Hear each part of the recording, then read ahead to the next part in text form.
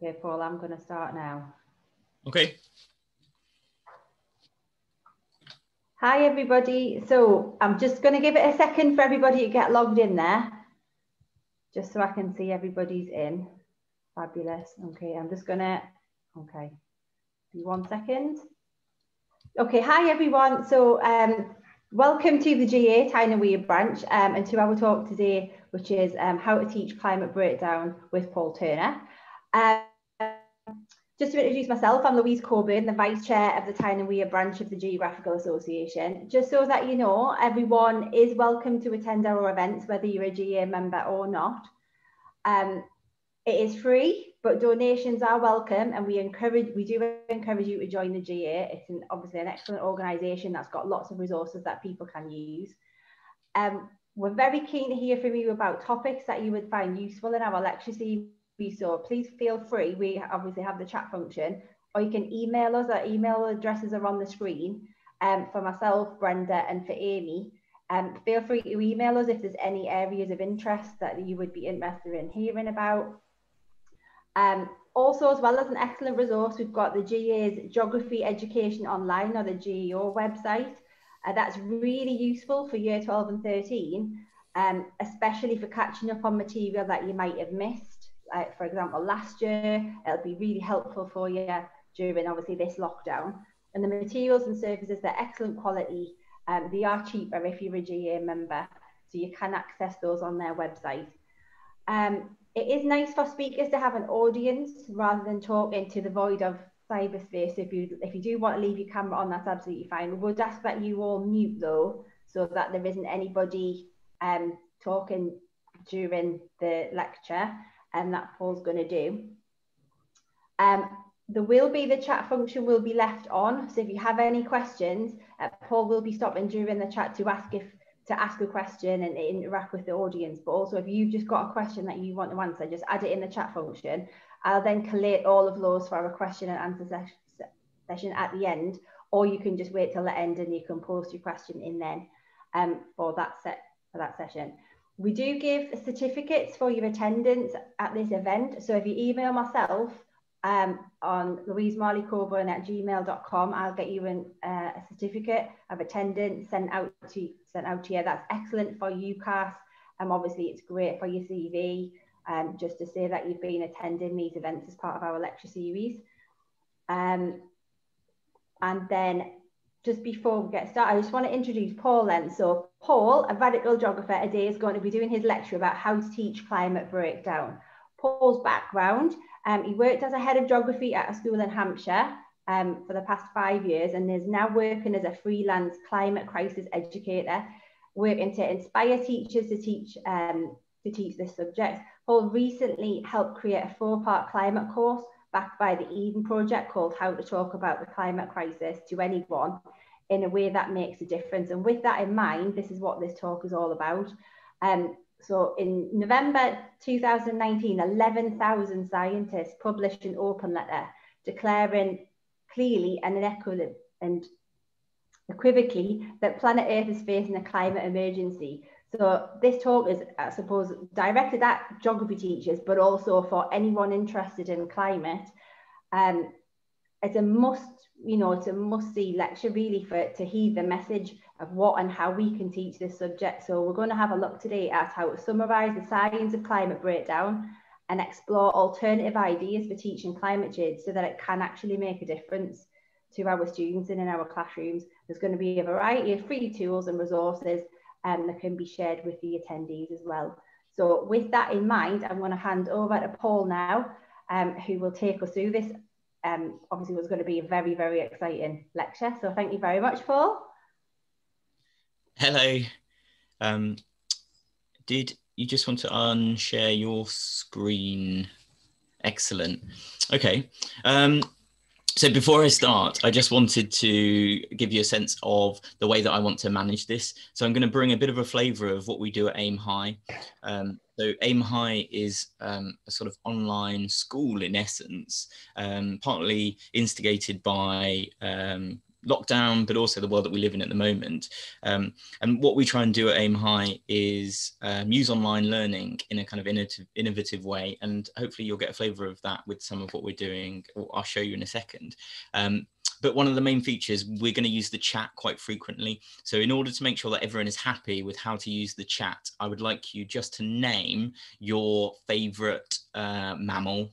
So if you just name your favourite mammal in the chat.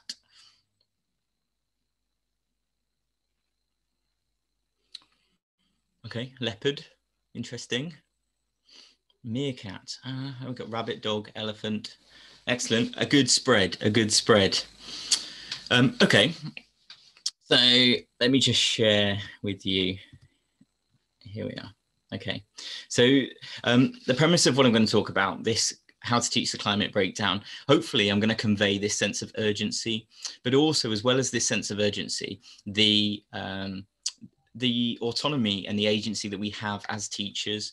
And at the heart of what I'm trying to get across is this idea that we might feel like exams and examination has an important part to play in what we're doing, and that there is a lot of prescription in terms of the education system. But actually there are pockets, particularly when we are stood in our classroom or you're sat in front of a computer, online teaching, that you have the potential to tailor the words you say. So language is something that is really important. Let me just stop sharing for a minute, actually. So yeah, my first kind of key point that I just wanted to get out as soon as possible was the language that we use in the classroom is, unless you work in a school that's scripted, and there are schools that are scripted, you have the power to choose the language you use, and that can be particularly powerful, choosing the right words. And in this case, the right words are potentially climate crisis or climate breakdown rather than climate change. I'll give you a little story. One of the things I've done over the last few days is I visited the GA website and thought, oh, wouldn't it be interesting to just search some key terms, so see how frequently do they appear on the GA website. Any guesses, if you use the chat, how many times do you think the words climate crisis appear on the GA website? Oh, Katie, Hannah, you got it. 0. Climate crisis doesn't appear. Yes, climate change. Now, you might think, well, oh, that's because the GA follow the science and they are led by what geographers are publishing, but that's not true. That if you were to go and visit a geography department at any university now, they are talking about climate crisis and the climate breakdown, and that is the language they use. And actually, it's true also of the BBC, of The Guardian, that this language is not seen as hyperbole, it's not seen as exaggeration. These are the technical terms that are being used. And so, yes, and I'll point to this later on, exam boards and maybe textbooks don't use that language. But I think the reason that exam boards and textbooks don't use that language is because they were published or constructed maybe 5-10 years ago. And so as a result, they've not yet kept up. And so, yes, this is fastly evolving as well. And that's part of the message. Okay, we'll jump back. There are a couple of other key points, but I wanted to make that clear that language was an important one. So this image here, this is me on my bicycle. So something I'm also doing is I work part-time for an organization called Sustrans, promoting cycling and walking, and also that's sort of linked to exploring air quality. So I spend a lot of time on bicycle, and behind me is a banner, and that banner is something called the Warming Stripes. And I've taken that and toured around a number of schools and also village halls and public squares and all sorts of places in order to use that as a tool of communication. And actually, I've proposed that maybe it was only about £50 or £60 to have this banner printed up. And I'll show you the link to this image in a minute. And actually, you could get it for specific regions. So you could get it for the north of England. You could get it for Europe. You could get it for all sorts of things. But what it shows is variation in global temperature from a mean. And it's a really powerful way of conveying information that isn't just numbers or isn't a bar chart or a pie chart. So that's something that we might talk about in a minute as well. And it might be that you choose to print this and have it in your classroom. So in my department, we had this at the back of a classroom, and it was a relatively cheap way to decorate a classroom in quite a dramatic sense. Okay. I also then wanted to take a minute to obviously put what we're talking about in the context of our current situation. So we've found ourselves in another lockdown. This cartoon has been shared quite widely across the internet. And it's a play on something that actually was initially didn't include these 3 waves. It was initially just maybe COVID-19, and people have added more and more waves progressively. But it's interesting to think what this image suggests, that yes, it's sort of at the moment in the immediacy, coronavirus seems all encompassing. And obviously it's dramatically changed the way that we teach and we kind of conduct our everyday lives.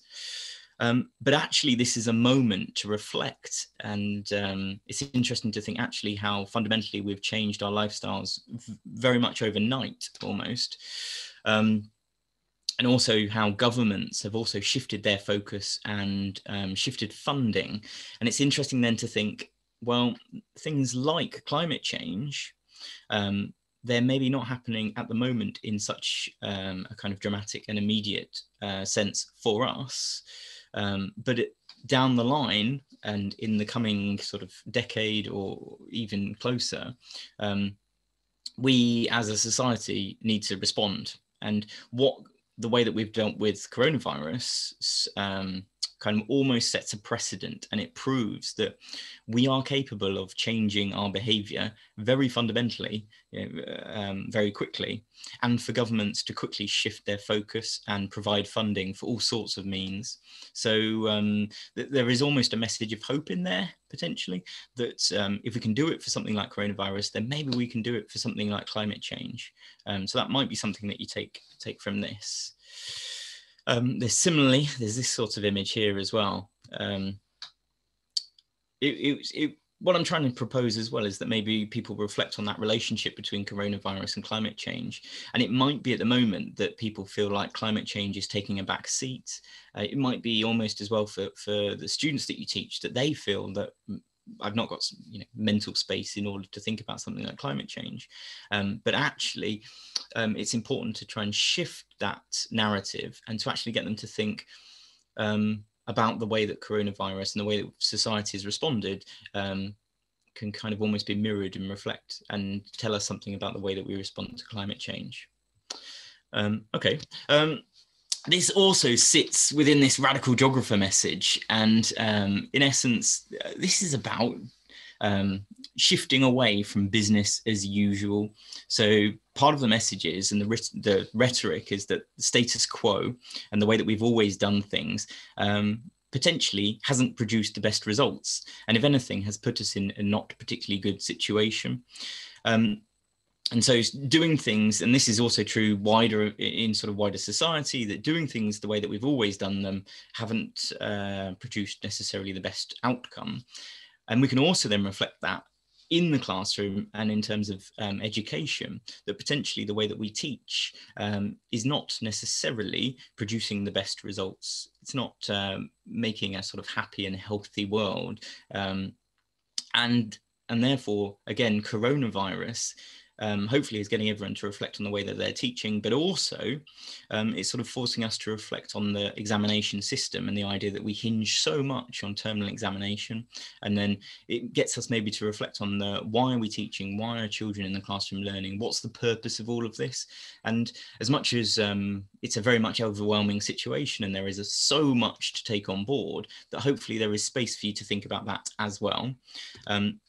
This is then, was it last GA conference? There was a group of geography teachers who got together and we produced something called the Radical Geographer's Handbook. And that's still kind of publicly available. It was something that we self-published online. What I will say as well is that after the lecture, I will share all of the slides within the chat. So I'll share a link to the slides, and all of the images within the presentation are linked. So you'll be able to access all of the resources. Okay, climate change then. it's interesting that in the media, even though things are beginning to change or have changed, particularly maybe in relation to things like the Extinction Rebellion activities and people like Greta Thunberg, the narrative is still very much that there is some element of debate. But the reality is that this 99% figure is actually maybe slightly incorrect. It's almost 100% of scientific evidence suggests that climate change that we are seeing over the last sort of 140, 150 years is linked to human activity.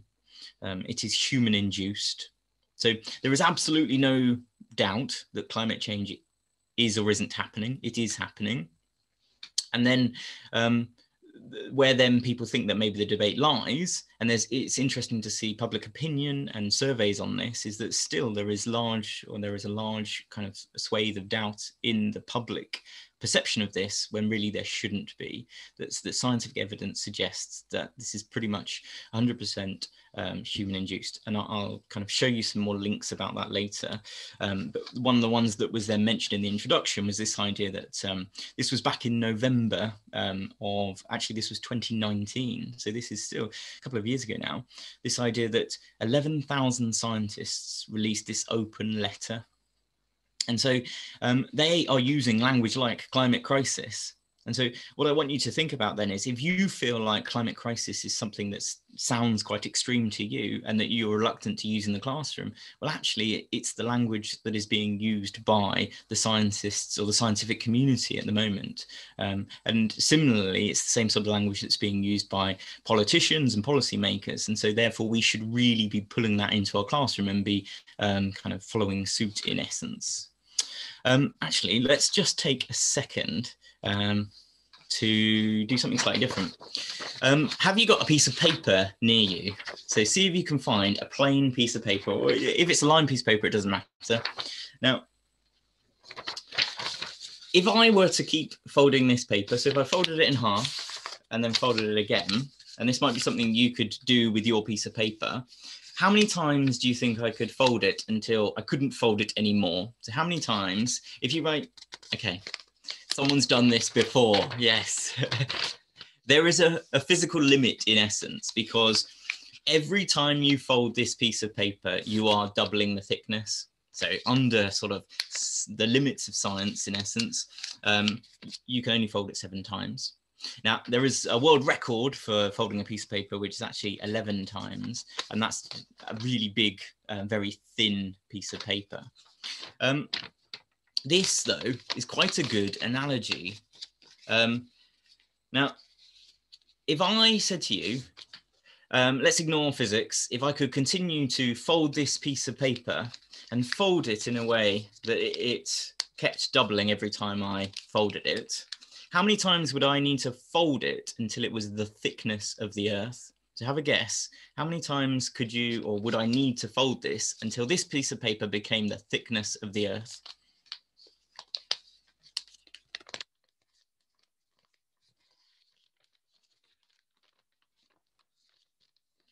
Throw in some numbers, have wild guesses. Yeah, so Suzanne, there's some good. Hannah there, 3,582. Let's see if we can get a few more. Oh, okay, yeah, there's, I can't even read that one. Was that 10,000? Or maybe is it, yeah, that's 6 zeros, so we've got 1 million. Okay, the reality is it would only take about 130 folds to get this piece of paper to the thickness of the earth. Similarly, it would only take a couple of hundred to get it to the thickness of the Milky Way, to the galaxy that we live in. Now, the reason to talk about that is because this is quite a good analogy and reference to the idea of exponential growth, of the idea that things grow at an increasing rate, or they increase at an increasing rate. So as well as obviously that being the case with coronavirus and the idea that we talk about this sort of R number, it's difficult, and this has been displayed by the numbers people have guessed. People have guessed quite high in comparison to what the actual number is. And that shows that it's not that you know, there's anything wrong with the people who've guessed. It's actually just all of us innately, as human beings, underestimate how quickly things can grow. And that's just to do with how we've evolved. So the reason this is appropriate for the climate system is because the climate warms at the moment it's warming at an exponential rate, and it's difficult for us to comprehend that because it doesn't fit in with the way that we as humans kind of understand the world around us. There is another way that you can use a piece of paper as a good analogy of the climate system. So if you think of this as the sort of atmosphere, so we all understand the greenhouse effect, which is natural and is needed to keep the Earth at a habitable temperature. So we're really fortunate that we've got the greenhouse effect. And this is also often a misconception of students, that they get confused between the enhanced greenhouse effect and the idea that humans are adding gases to the atmosphere and increasing the density of gases. But if we were to add energy or gases to the atmosphere, we can gradually move this piece of paper up through our fingers. Now, what do you think is going to happen when I reach a certain point? What happens to the piece of paper? So as I gradually move it up further and further, it suddenly flops. It moves to another state. So this is a good example of how we're moving between different kind of stable states, in essence. That it's stiff and kind of relatively stable. It then becomes less stable. It begins to sort of wobble around, and then it just flops. Yeah, it completely goes and changes. Yeah, it falls over. And so by adding energy to the atmosphere and to the climate system, we are making the system less stable. Now, if we said, okay, we've got all of these targets to become net carbon zero or neutral or whatever language you want to use, what we're going to need to do is start to remove some of the gases from the atmosphere. So I can pass that piece of paper back through my hands. Now, the reality is we have to go a very long way back for it to return to the state it was in before. So again, this is also another good analogy for this idea that it's not going to be that simple once we can use language like tipping points as a good way to describe this. Once we pass those tipping points, we have a sort of runaway, it's often described as a hothouse Earth, where the temperature, there's lots of uncertainty about where that temperature will reach. But in order to get back to the stable state we were in before, we have to go a very long way. Okay, so paper, that's a good way that you can kind of illustrate some of these ideas. And hopefully you can see as well that online learning can kind of be added to with kind of resources and bits of paper that you've got around you. And there's lots of other good examples like that you can kind of use analogies. Okay, I'm going to get back to the slides. Okay, so this language here, these 3 sentences, these are the sentences that I think every single teacher, regardless of subject, regardless of kind of where they are in the world, should say at the beginning of any weather or climate change or climate crisis topic. And these 3 sentences actually come from kind of the scientific community. And I'm going to show you a report that this was linked to. But it's: the science is clear, we are facing an unprecedented global emergency and we must act now. And there is a consensus around that language. It is agreed that those statements are accurate. And it comes from this report by Emily Grossman, who and I'll just show you the report here, is what I would suggest is one of the best and most up-to-date summaries of the climate science. And I'll just show you here is the contents. So if you're planning a lesson and you're thinking, I want to make sure I've got the right information here, or the most up-to-date, something like, why can we be so sure the Earth is heating? You might be thinking about the temperature rise. So if we go quickly to page 9 here, this is fully referenced with diagrams. It is all like peer-reviewed science. So this is all kind of reputable science. This is all can be relied on by teachers. But it's a really snappy summary. So this is the go-to document that I suggest teachers use. And it's called Emergency on Planet Earth. And it was compiled by Dr. Emily Grossman. Okay, this is the next one. This was the diagram that I showed before. It was the banner that was at the back of behind me when I was on the bicycle. Now this is with kind of axis titles, so it gives you a reference here. So it's potentially a little bit more useful for a teaching context. And what it shows is from 1850 to the present day. And white is is the mean, is the global average temperature mean. And the darker the blue is the colder from that mean, and the darker the red is the warmer from that mean. And I mean, we can probably congratulate ourselves. We've had the 10 warmest years in the last 10 years. 2020 was the warmest year on record, on par with 2016. And we continue to break records in essence. Now, what's interesting from this as well is it illustrates this idea that the climate, or the temperature in particular, fluctuates. So the climate has always changed. And that's obviously something that's important to convey to students. And it's maybe something that is a bit clearer when you start to look at longer time frames. So this is quite a good resource. This is called co2levels.org. And what it shows is, let me just, this one here. Okay. It allows you to zoom in and out of different time frames. And I think that's also an interesting perspective, is to understand that the climate change story tells you something different depending on the time frame you're looking at it. So you can look at it from a sort of over the last 140 years. So you can look at the very rapid growth or change that we've seen over the last kind of couple of hundred years, but we can also zoom out and we can look at it in the context of hundreds of thousands of years. So within the context of that glacial interglacial cycle, and you can look then at maybe the theory and the explanation that is very well understood about this idea of going from relatively warm periods to relatively cold periods.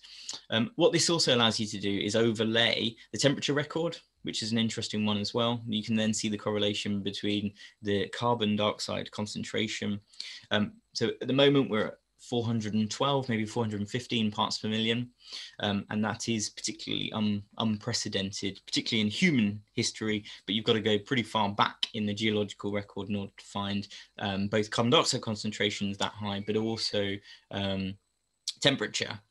The other thing I'd like to just sort of emphasize as well is under that idea that the climate and temperature has always changed, the thing that we really want to hook students, and the clear message we want to engage with them, is it's the rate of change. So it's how quickly both the carbon dioxide concentration and the temperature has changed over this, in geological terms, very, very short period of time.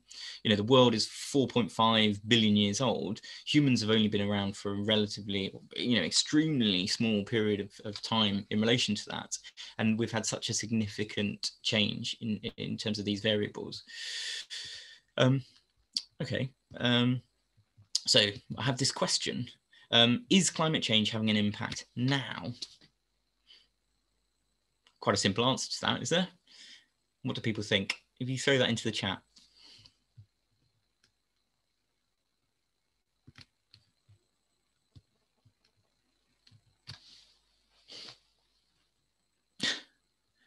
Yes, but yeah, that's interesting. So not under people's noses, and maybe this is what I'm trying to get at. And I mean, partly also the reason I brought this up is because the language that's used often doesn't convey this. And there's lots of examples where very prominent websites, sources, news articles talk about the impacts we will have and the future impacts. And yes, there is research into future impacts, but if we emphasize the language of future and will, what we negate is this idea that we are experiencing it now. So it's important to emphasize the idea of the now and the current impacts that we are seeing. So yes, we can kind of forget that idea that climate change is having an impact now, and a lot of the language people use push it off into the future. So there's this idea of othering as well. So as well as it being into the sort of future and other generations, we also have this idea of spatially. People push it to the other in the sense of it's the global south or it's people in other parts of the world rather than people in the UK or in wealthy parts of the world. And that's something we'll explore again in a minute. Now, there is lots of scientific evidence. This is from the Met Office. Each year they convey the state of UK climate. And this is evidence to clearly link climate change with impacts now. So again, if you are doing a weather and climate topic, surely this should be part of that. This idea of really clearly spelling out the impacts we are seeing in the UK, you know, over the last few years, and in particular, this one's 2019, of how our weather is changing, and this idea that we are having maybe more intense periods of rainfall. So we're getting wetter weather. We're getting sort of less cold periods, so the likelihood of snow becomes less probable. These are things that actually maybe students would be interested in as well, because then they can maybe see how that impacts them directly. You know, the chances of them having a snow day become less and less likely because of climate change. This is another very good website as well that then puts that on a global perspective. So this is a collation of a whole variety of scientific reports carried out or sort of compiled by Carbon Brief. And what it allows you to do is to click on an extreme weather event and have a look at its relationship with climate change. So this one looks at the Northern European summer heatwave of 2018, particularly in terms of Ireland, and it says it was made more severe or more likely because of climate change. And it might be that you have case studies or named examples or extreme weather events that you already look at, and this could be an extra dimension to say, actually, let's have a look at how climate change impacts on that. And this is also then another key message is this idea that climate change should not be taught in isolation. It shouldn't be a topic that is done at Key Stage 3. It's something that should permeate every single topic you explore, because, you know, as geographers, we all understand this, the idea of an interconnected world and the interrelationship. So this is a good way that you can do that and start to bring it into other topics. Okay. Another question. So thinking more broadly then about education in schools, which subject do you think best teaches the climate and ecological emergency? Throw in a subject into the chat.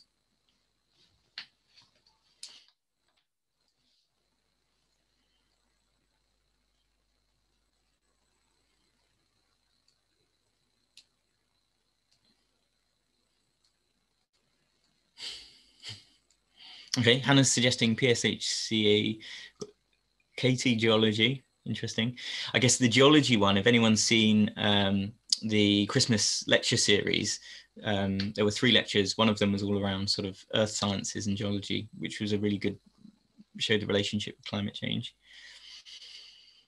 Sciences focus too much on the science of it. Okay. The reason I asked this question is because one thing that we did last year as a group of teachers is we carried out a piece of scientific research looking at the language that was used in each of the syllabuses and for both GCSE and A-level across all subjects. So we did some analysis of the language and looked at some key terms. And what we used that to do was we created a sort of climate and ecological emergency score to actually kind of try and rank subjects by which ones best addressed this topic. And it was interesting, partly because it showed that very few subjects include language which relates to the climate and ecological emergency. Now, I'll show you this then. These are our overall results. And what we found was, because we were talking about both the climate and ecological emergency, it was actually biology that best conveyed that. So we looked at a broad spectrum of terms, and yeah, it was biology that best addressed it. It was very closely followed by geography, and actually when we did the analysis just for the climate emergency, yes, geography was the one that conveyed that best. But it's interesting that words like biodiversity are very sparse in geography syllabuses. What you might also see though is that yes, there are other subjects like maybe English, or you might think of any subject has some sort of relationship to climate change. And I know within schools I've worked in the past, English teachers have looked at maybe the persuasive techniques of someone like Greta Thunberg, or they've looked at a book which is about climate change or a story and explored that within their subject context. But under this analysis, we were looking at the syllabuses, and in reality, there were only 3 subjects that really genuinely addressed this at either GCSE or A-level. And it was only physics that was sort of very sparse of all the sciences. Here you can see some of the terms that we use, so things like carbon dioxide, biodiversity, pollution, deforestation, climate change. And you can see here the kind of frequency across different syllabuses, also exam boards and subjects. And what was interesting is there were some subjects, some exam boards that seemed to have some sort of almost like a fetish with a certain word, and it was really frequently addressed. Now, I do appreciate that there are sort of limitations to this sort of analysis, but the whole reason to do this was that there is a sense that the syllabus is almost the Bible for some teachers. So I know some teachers who verbatim sort of almost read the syllabus and feel like it's such has so much weight behind their teaching and what and how they do in the classroom. And so that's why we were interested to explore that sort of relationship, that actually, if you were a teacher who relied very heavily on this, actually how would that then maybe reflect on your teaching? This is a good quote from, this actually came from one of the science ones, but this is similar for many of the geography syllabuses. It talked about peer-reviewed evidence, so obviously that's good. Many scientists believe that human activities, and this is where that word will comes in again, talked about how it will cause the temperature of the Earth's atmosphere to increase, and that this will result in global climate change. So again, it's this sense that we're kind of moving it off into the future. Then the next bit here is particularly interesting. It is difficult to model such complex systems as global climate change. This leads to simplified models, speculation, and opinions presented in the media that may be based on only parts of the evidence and which may be biased. That's a useful one to sort of bring in, and that's an interesting aspect to explore. Some of the other ones talked about a very techno-centric fix and the idea that technology and scientists coming up with solutions and they will solve this problem, which again is sort of interesting, particularly from a geographical perspective, to explore. So what we did, this was 2019, is as a group of geography teachers, we decided that we weren't addressing climate change appropriately, and there were events happening in the world more kind of widely, and we felt that we needed to address that. And so what we did is we kind of crowdsourced a scheme of work. And this, I think, is a good example of what is possible with teachers. It's very easy now to share resources, but it's also very easy to co-create using something like Google, where the way that we began this is we simply pose the question, what are some of the most fundamental questions we should be asking? And what was interesting is there were people from all kinds of backgrounds. So there were scientists, there were people within the climate kind of research areas who actually proposed topics. And so we used that to then whittle down. We wanted it to be a certain number of lessons long, and we used that then to flesh out the content. And so this was actually crowdsourced across a whole variety of teachers across the world in terms of how it's come about. And then ultimately this scheme of work is publicly accessible, and it's been downloaded more than 6,000 times. And it's probably, the last time I looked at that number was a couple of months ago. So it's actually probably much more. So we'll explore that in some of the lessons in a minute. Here, actually, this is the link to be able to access these resources. And one other thing we did as well was that we filmed a number of videos to go along with this. And I think that's another, and I'm sure lots of teachers are finding that now, is in order to help convey what you mean by a scheme of work or to help explain something, it's so easy now to create video content and to upload something to YouTube. And I know that we're using that in terms of our students, but also it's a really useful tool across the department as well, because there's always that problem that you will pick up a scheme of work that someone else has developed and you look at one of the activities and you think, but what did they mean? What on earth does this slide mean? And it's very difficult to get inside someone's head. So those sorts of videos can be really useful, and that's all linked in this as well. The other thing I wanted to kind of put front and center as well is that there's a number of texts that were fundamental to this scheme of work. These are two by the same author, by Mike Berners-Lee.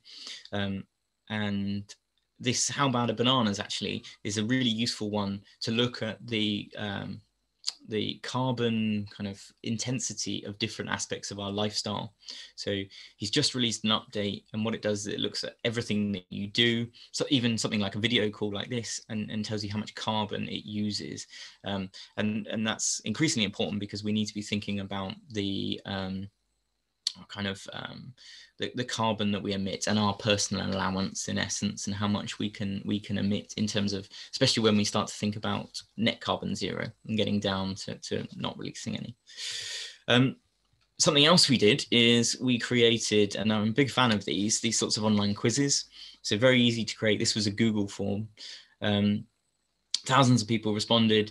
So the link there, bit.ly climate change ignorance test. The reason it was called an ignorance test is it was in the vein of Hans Rosling and the Gapminder sort of tests, where it's a multiple choice. And the idea is it's meant to expose the ignorance in people's knowledge, in essence.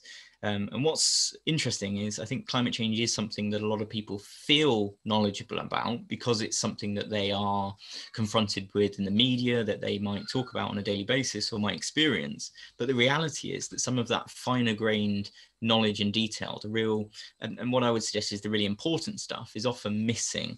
And that came across here where, so this was a screenshot from a while ago, and it showed here when we had 1,200 responses, the average score was 14 out of 20.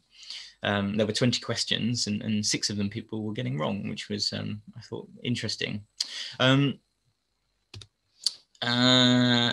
Here are some of the questions. These are some that I've sort of cherry picked.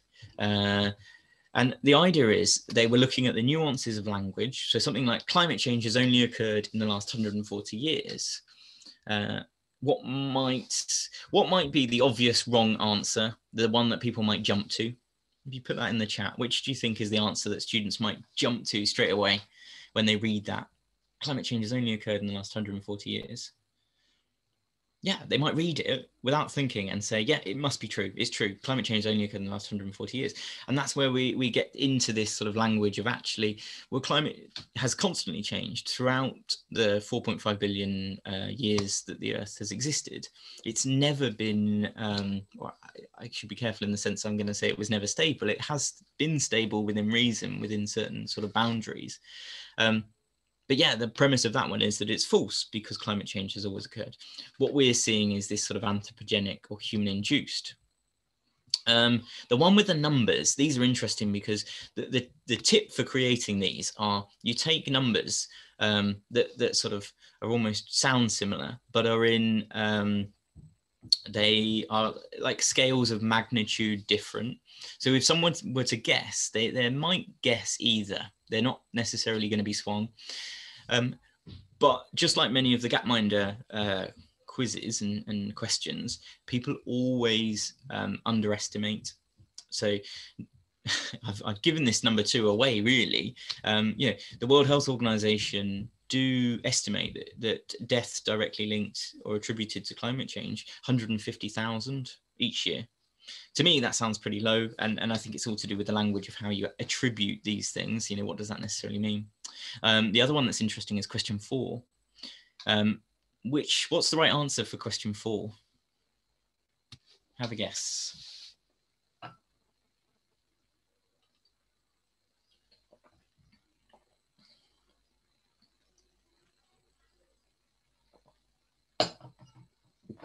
Katie, yes. There's an element of rounding up to 40,000. And again, this is difficult number to quantify, is at best a guess. But yeah, something like 40,000. I think more accurately, people are talking about 36 or 37,000 each year now. But the reality with people answering this survey online was that they were getting 4,000 because people don't think the figure's that high. The slide I just slipped by there actually was we made another quiz based on the document that Emily Grossman made of emergency on planet Earth. And so both of these quizzes are embedded in this scheme of work, and particularly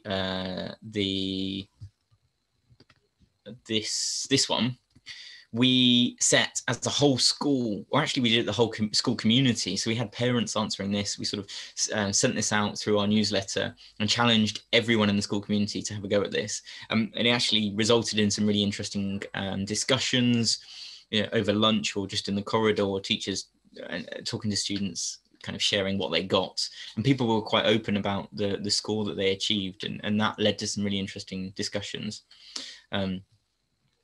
So we jump through then. Let's see. I'm just going to talk through some of the highlights, some of the activities that I think are really maybe different and interesting. This first one then, this is based around this idea that it was in the media maybe 6 months, maybe a year ago, this question of, can we just plant trees? Could we just plant our way out of climate change? And there were lots of organizations and even, you know, the government and local councils who were committing to quotas of tree planting. And people talking about these amazing, some technology of a drone that could plant trees and it could plant thousands a day and all this sort of stuff. And so what we said was, look, well, let's test this scientifically. And that's at the heart of a lot of this, is thinking rather in a very loose opinion, talking about people's opinions. It's about applying science to then think more rationally about these ideas. So this one takes students out of the classroom. Another important theme of this is trying to think about alternative learning experiences. So using a tree in the school grounds or just outside the school grounds or wherever your nearest tree is, some very simple Pythagoras' theorem. You can simply measure the distance when stood away from a tree with an angle of 45 degrees up to the top of the tree. And using the distance between you and the tree, you can then calculate the height of the tree. And then just following these simple instructions, you can then come up with a rough figure of how much carbon is locked away in a tree. Now, any ideas how much carbon is in an average tree? How many tons of carbon, or carbon dioxide equivalent, I guess I should say, in the average tree?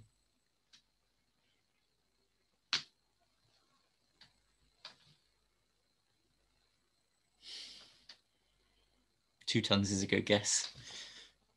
I don't know, maybe other people were thinking higher or lower. Often though, young people in particular, but I think more widely, most people have no clue how much carbon is locked away in a tree. And I think lots of people overestimate the potential for trees to lock away carbon or sequester it. Yeah, the average tree between 1 and 2 tons of carbon in it. What we then do though in this worksheet is think, well, okay, for my annual carbon emissions, so on average people in the UK emit just above 5 tons of carbon dioxide each year. So we'd need to plant 5 trees every year and allow them to grow full height, so 100, 150 years in order to sequester that 1 year. So each year we would need to plant 5 trees each. Well, we can then think about how much space does a tree take? How much space have we got in the UK? Let's ignore the land use and the way that you know, all the buildings we've got already. How quickly would we cover the whole of the UK in trees? You come up with a figure of something like 12, 13 years before you've covered the whole of the UK in trees. And then you need to leave those trees to grow for 100 years anyway. And what it gets students to do is to reflect on that idea that actually there isn't necessarily a simple solution, but you're getting them to that thinking, and they're kind of coming around to that approach by having done their own piece of research. So that's one aspect of this. Okay, this is a live feed, and actually I'll show you what the figures are right now. This is a live feed of electricity generation in the UK. And what it does is it breaks it down by the different types. And there are a whole variety of websites who present the same information. The reason I like this is because it breaks it down by fossil fuels, renewables, and other. And so you can see at the moment that you might be surprised by 4% of electricity at the moment is coming from coal-fired power stations. I think most people might think coal, long gone, not using it in the UK anymore. But the reality is we are. So 30% renewable. Now, what do you think is one of the most fundamental things that affects the breakdown between fossil fuels or renewable production for our electricity? So on a day-to-day basis, just in the chat, what are some of the factors that might affect where our electricity is coming from?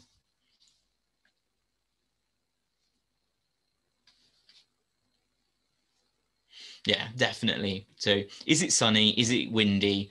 In a longer term, yes, there's some kind of government investment. But in the UK, the main factor is if it's really windy outside, then we get a large proportion of our electricity from wind farms. If it's not sunny and it isn't windy, then that's when we switch. Like right now, we've got a larger proportion coming from gas-fired power stations. Yeah, time of day is obviously it's light or dark. But so this is an interesting one to show students current information, kind of the most up to date. This is live to a certain extent, but it's an interesting one for students to explore. Now, there is also then, you might be interested to know, the same sort of data, but for the world. So you can see the carbon intensity of electricity production for lots of countries, not every single country. Let me zoom out. There's some particularly interesting ones within Europe which tell a certain story. And what this allows you to do then is to look at and compare different countries. And again, this is kind of most up-to-date current data that you can be using. And you can explore the story of something like France. Well, what is it? I'm sure we all know. Well, maybe throw it into the chat. What's the reason that France maybe has a low carbon electricity generation? Yeah, nuclear. And then you've got countries in, let me see if I can find other parts.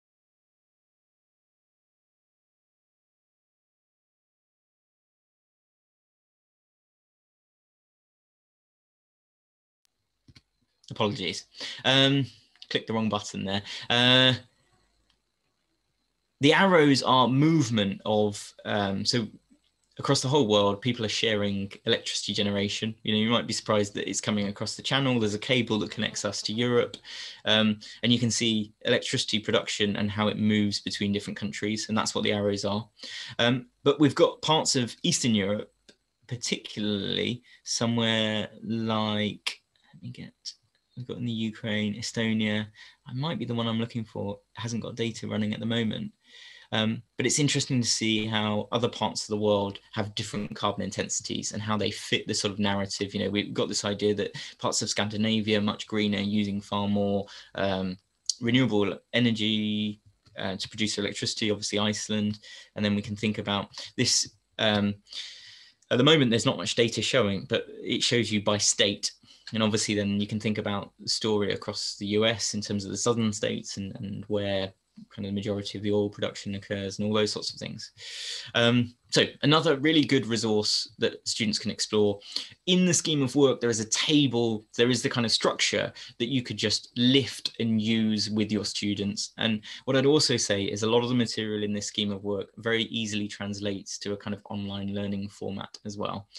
There is very clear instruction for students to be able to kind of explore in their own time. Okay, let's see. Okay, I've got to show you this one. This is a really good animation of carbon emitted by countries. Now, a lot of the debate when you talk about who's responsible for kind of climate change, who's responsible for tackling it. I mean, which country do you think students would often jump to? and it's part of the narrative and the discussion in the UK, actually. When I speak to people and you say, look, we need to do more, the response is often, but what about China? And often that negates this idea that actually most of the manufacturing that is emitting carbon dioxide in China is actually being used to produce goods that maybe other parts of the world are consuming. So there's an interesting dynamic there as well. But I'll show you this. And so it begins, the beginning of the Industrial Revolution. The UK is the world leader. We found coal first, and we had, this is just going to come up to kind of almost 1900. And you can do this live with students. You can play it and you can say, look, take a guess. Who's going to be the winner at the end? Where is the UK going to be? So at the moment it's number 1. Will it be in the top 10? So the US racing off. So 1911, it took over the UK. We've still got Germany, France, lots of other European countries. The different colors represent different regions of the world. So you've got kind of Europe, you've got South America, North America. So 1940, any sign of China yet? So 1948, 1950. Has China just popped in there? No. Oh, yeah, it has. So late 1950s, China popped in the top 10. And how quickly is China going to take off? Is it going to end at the top? So I don't know if people already started. Well, maybe have a guess. Who do you think is going to be at the top of this? Who's going to have emitted the most carbon throughout human history? Which country do you think is going to be at the top of this? Will it be China or will it be the US? Yeah. So this is the most current that this shows. And it shows you that actually the USA has emitted the most throughout human history. But actually, if you look, the UK is 5th in this ranking. And so you can then use this to shape the discussion around responsibility and who should we point the finger at if we were going to do that, if that was part of what we wanted to think about. Okay, that then leads on to this, and this is also an aspect of it, is this idea of carbon equity or climate justice, which I think is an important one that geographers address, and we don't just simply focus on the science, Milankovitch cycles and kind of future temperature change. This is an interesting discussion to have in terms of wealth and its relationship to carbon emissions, because what this shows is that actually it's a very small proportion. It is around 10% of the richest people in the world who are emitting almost 50% of carbon dioxide emissions. And this graphic comes from Oxfam. What you can then start to think about is, well, actually, is it a very small proportion of the world who need to change their lifestyle? Is it a very small proportion of the world who actually need to think about this climate change in a different way and think about their carbon emissions? And actually, the poorest 50% of people in the world, within this idea of equity and justice, maybe they should be emitting a little bit more. And so actually those sorts of people, we should be able to lift or change their lifestyle in a way that makes their lives better, and they might actually emit more carbon as a result. So the idea of climate justice is an interesting one to explore. And that sort of champagne glass is an interesting graphic. The other thing I wanted to throw in here as well was and this is addressed in one of the lessons, is this idea of the difference between individual action and much broader top-down sort of government or companies, and the idea of system change, and where does that responsibility lie? And I haven't used this with students yet, but there is a quote, there is a story that I heard that I was going to just explain. Someone told me this analogy that actually, if you were to think about the kind of domestic abuse or the treatment of women or patriarchy. Now, if you disagreed with that, would you on an individual basis continue to beat your wife or treat women badly, even though because you then appreciate this idea that it's much broader system changes needed in order to change that. And so there's an analogy with this idea of our actual behavior as well. So it's worth changing individual actions, even though you might then appreciate that they don't have the scale of impact. But obviously this idea of collective action then multiplies that. But we can have both. It's not an either or. So what I'm trying to get at with that story is to say, look, it's important for students to realize that their individual actions do have impact and convey to society their feeling and sense, as well as this idea that we might demand more broader system change. And that's something there's a discussion in the lesson about that as well. So just to finish on, this is just the last minute or two.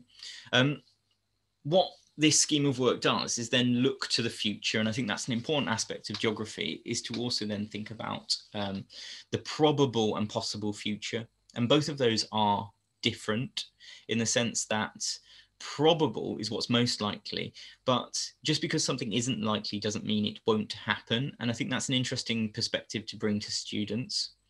When I speak to young people, they often feel that they are on a conveyor belt, that life is happening around them and that they have very little agency to change it or to change that. But what this scheme of work does is also gets them to appreciate the impact of their own actions and the ability they have to change the world, in the sense that what they do now has an impact into the future. And the way that that's addressed in a kind of scientific sense is to say, look, here are some temperature models and predictions based on different policy decisions, and to say, look, none of these are actually set in stone. We don't know what temperature change there will be. We can talk about what is most likely depending on a number of different scenarios, and depending on choices and the choices we make right now, we can change those. What it also then does is bring in this graphic. Now this one I think is an interesting one to think about, this sense of urgency, and about if we wait or we continue to wait and delay the change, what we do is we create a steeper and steeper cliff. And it shows to get to net carbon zero, or to get to zero carbon, the type of change that's needed, and yeah, the kind of steeper that gets, the longer we wait. So that's quite an interesting diagram to explore as well with students, and there's material in the lessons to do that. So what I've got just to finish here is, this is a summary of possible actions that come from someone called Mark Maslin, who's an academic at UCL. He's a geographer at UCL. And what he prioritizes this idea that say, actually, what's most important as well is to talk about climate change and the climate crisis. So I guess as teachers, we have a really powerful tool or potential there in order to do more of that. But it also ranks a lot of the significant changes that we can do within our own lifestyles, or that we could affect in school community or within people that we meet. So I think that's an interesting one. I am going to stop there, and I think Louise was maybe, are we going to open up for some broader questions? Yeah. So if anyone's got any questions, can you post them in the chat now then, please?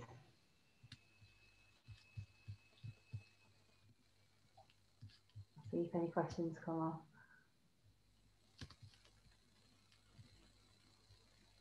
I'm going to just get the link to the presentation so that anyone who wants to can have a look at the resources. I'll just put that into the chat.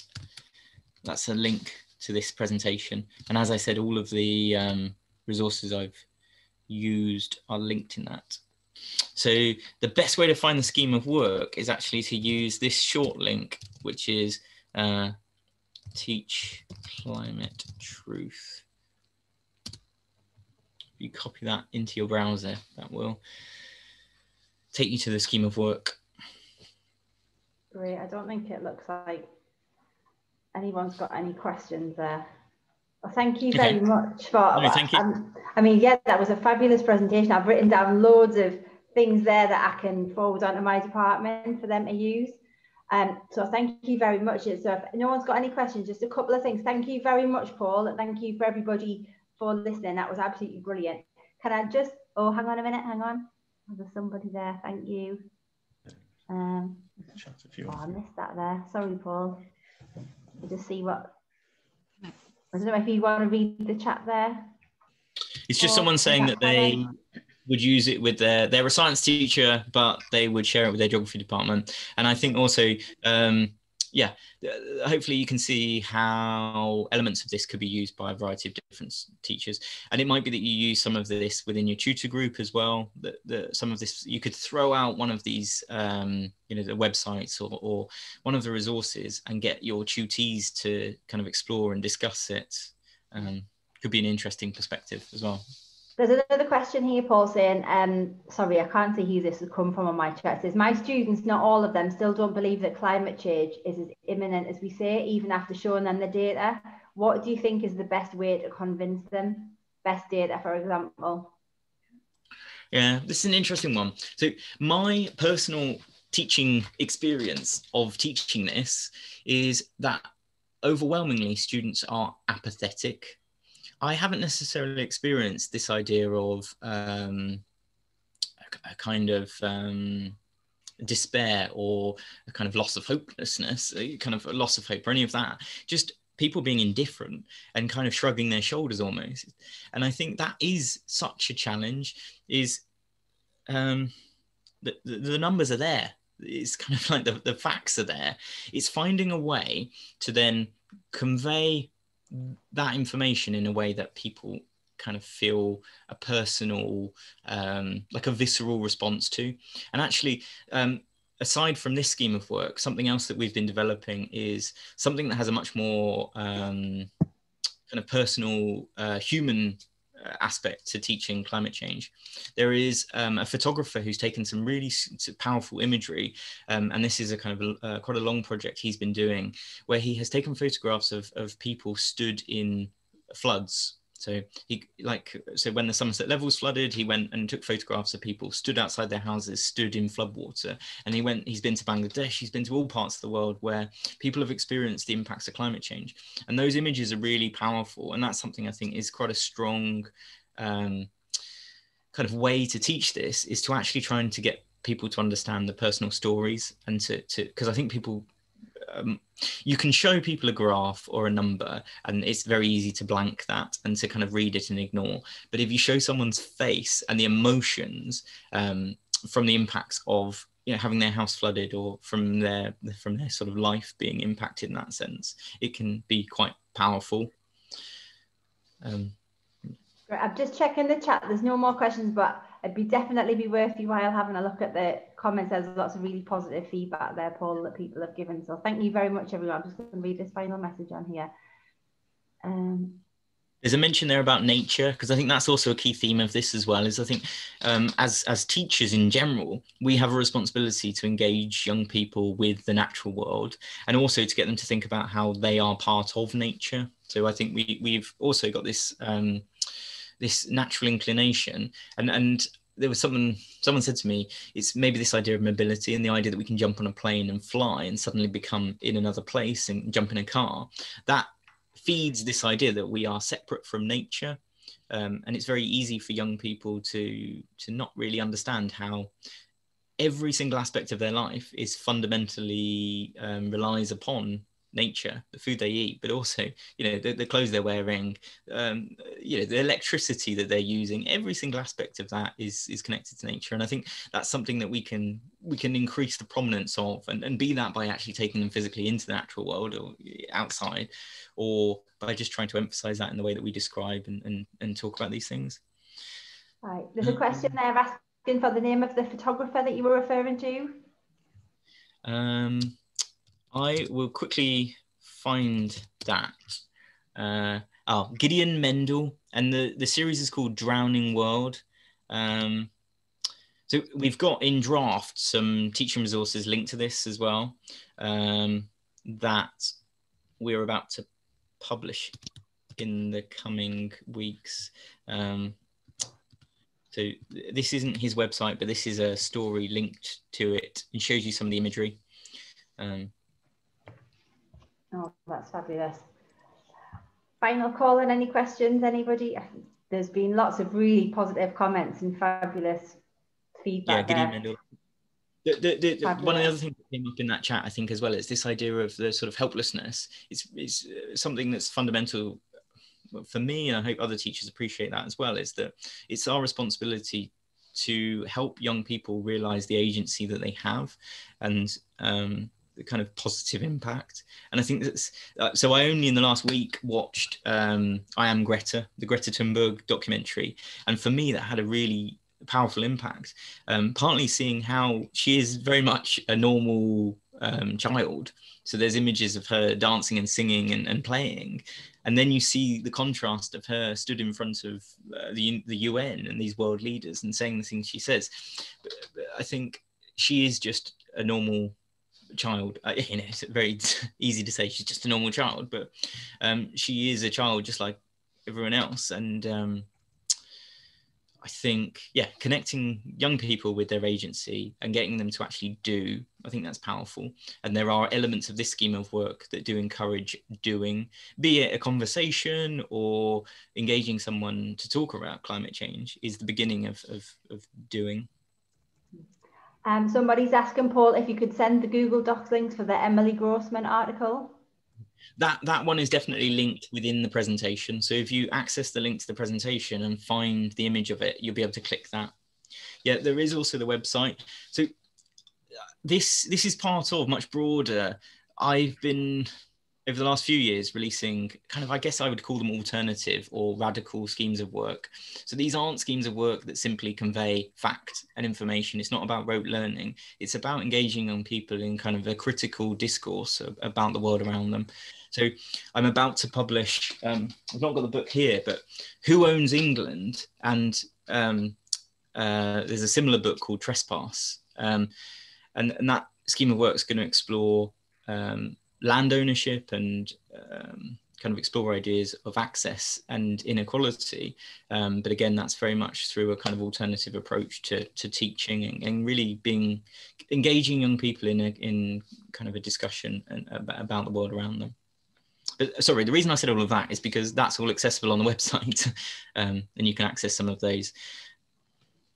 That's great. Well, thank you very much, Paul. That was excellent. I think everyone was really engaged there, and the questions have been, well, you can just see from the feedback alone how positive everyone is. It's been fabulous. Thank you very much. Thank you. Brenda, would you just be able to share the slide for us, just with the talks? Yes. Coming up. That would be fabulous. Thank you very much. Up. Here we go. So these are over the next sort of few weeks, there are a couple more to be added in there. So if you want to take a screen grab of that, anyone? I cannot see that at the moment, Brenda. I'm not sure it's. Oh, can you not? Okay, all right. I will try that again.